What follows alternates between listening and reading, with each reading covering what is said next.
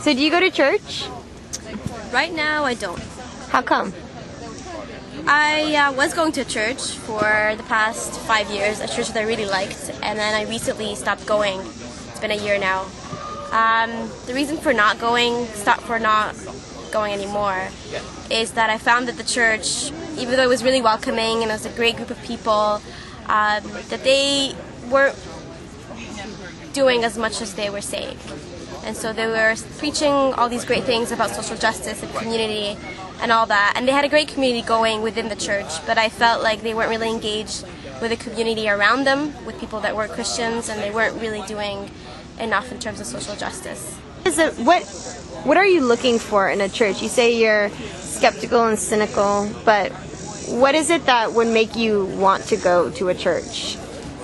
I think a church that really lives out the teachings of Jesus and is the hands and feet of Jesus, which means you have to be out there with people. You have to keep doing the work that Jesus has called us to do. And also to be, for me as an activist, I feel like you have to be allied with people who aren't Christians, who are also doing the same work. So it takes more work, it takes organizing and being intentional, but I think that's what a church should be. I don't need anyone to tell me what to believe. I want to be active in my own faith and learn as I go. So I do not go to church because I believe I am as capable about learning who Yahweh and His Son are as everyone else. So I believe in self-involvement in your faith versus filling a pew. So I just don't fill one. So you left the States to be a missionary in Germany. Yes. And what made you want to do that? It was a series of events, but it came to the point of where if I wasn't living my life to further the kingdom or bring glory to God's name, I saw no point in it. And so I went from confining church to a building to trying to become the church and being more active in a lifestyle, so that's why I pursued full-time missions. For me personally, like, my heart really is to invest in the community that's in our own backyard, and like, I've spent the last couple of months touring around the States using Pick a Pocket as a platform, and like now more than ever I see that young adults and the youth of America, they need a lot of investment from the church. And I see, like, in my local church back home, like my parents' church that I go to whenever I'm in the States, that we are losing a lot of young adults and the younger generation simply because they're just not involved in anything. And I think one of the reasons of having church is being in that community with other believers and kind of working together to be the hands and feet of Jesus. So it's not like programming. It's not like church programming. It's more, you want something more. Yeah. I want to be active. I mean, programs help, but only to a certain degree. You know, not everybody responds to a program or a seminar or, you know, even small groups. But I'm not saying that those things are bad. I'm just saying that there needs to be also a more active lifestyle that's partnered with the church. I just see the churches trying to be more of a mega church style, and they kind of reach out to they're really good at reaching out to the new believers and good at attracting people and making the church look attractive in that way, but they're not good at growing further than that and discipling further in that, and I think that's where the church is lacking. I think that God likes quality better than quantity. I believe that firmly, and I believe that God's not calling a church to be cooped up inside of a building, but to be fruitful and multiply and go to the ends of the earth like He commanded. And I feel like that's more of a it's a kind of figurative mindset that the church has, and not literal. They don't take it literally.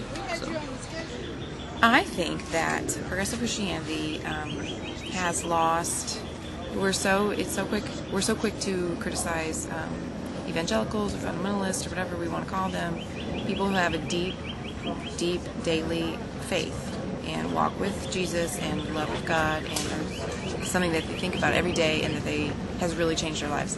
We have lost that because a lot of people have been very hurt by that sort of tradition or faith, and so they kind of go pendulum swing to the other side where they really don't want to grab onto anything. They just want to leave it all open and have this sort of spirituality with that religion thing. But because we've gone so far from that, we've lost a lot of the passion, a lot of the things that really feed our souls. So if you don't have that part, the passion, the daily, the devotion, the soul part, if you're just in your brain, it's not appealing to people. And it's not something that'll keep you coming back. You don't come back to church to hear a very intellectual sermon that gives you a good idea that you think about for 15 minutes. You come to church to hear a message that reinvigorates your soul and that means something for your walk with God and can transform your life. So I think we're missing the life transformation part. Not in every case, but to a large extent, the Progressive Church is missing that. So it's missing the young people. The churches that do the best with young people are evangelical churches who, unfortunately their politics, in my opinion, are terrible, but their faith formation is solid. And that's what people want. People want their lives to be changed. People long for a connection with God. And that's what we need to be facilitating. You're in seminary, you're going through the ordination process. When you're placed in a church or a church that you start, how do you seek to engage young people? That's an excellent question. I don't know. I'm very far from that. This is my first year of seminary, so I don't know what the future really holds. But I think it will have a lot to do with I pray that it'll have a lot to do with what I was talking about earlier with, wedding an intellectual, a faith that's able to think critically with a real connection, a real personal relationship with God. I mean, that's who I'm in love with, That's why I do this, because of what it's done in my soul and the liberation it's given me. And so I think I think a ministry that focuses on that, focuses on both, is able to be honest about our questions about the traditions we've inherited, as well as really, have faith in something, pursue God with passion. I think that will appeal to people. It appeals to me, and I've seen it appeal to other young people in other ministries. And I think it can work. So I think that's my plan, but I hope God gives me some more ideas, because sometimes, it seems like an uphill battle. Sounds like a good one to me. A lot of denominational leaders are concerned about the decline in the number of young adults which are part of congregations, local churches. Do you have any ideas of why that might be, or suggestions for them?